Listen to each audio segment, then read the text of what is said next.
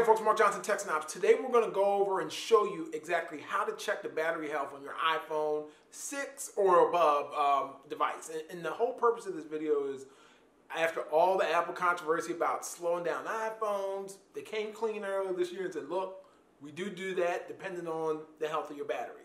Before, there wasn't a way to really know if your iPhone was throttled without using some kind of like Geekbench or some other kind of software that checks the benchmarks of your iPhone. In a nutshell, all that means is iOS 11.3 came out last week.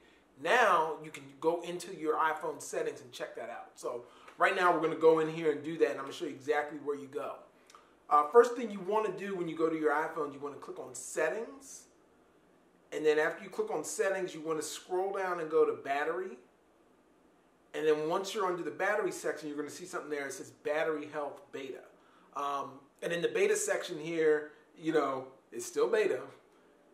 You click on that, and it's going to tell you the maximum capacity of your battery, and it's going to tell you your peak performance capability. Now, I have an iPhone 6s and I have an SE laying around.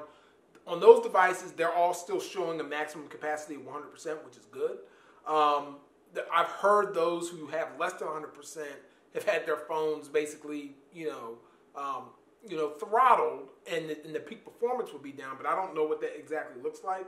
But I can say this, is that you can override whatever Apple does with this new setting in here. So it's really cool. It's definitely helpful for those, especially I've heard folks tell me that their phones don't hold a lot of charge, or they shut down, or the battery dies quickly. So you can still get a new battery from Apple as well. I do believe it's still $29, so definitely check that out. And also you can click Learn More on this page, and it will take you to the whole technical explanation of why they're slowing down your iPhone. So that's it, folks. Thanks for watching. Be sure to check out the site techsnobs.com for more coverage. Take care.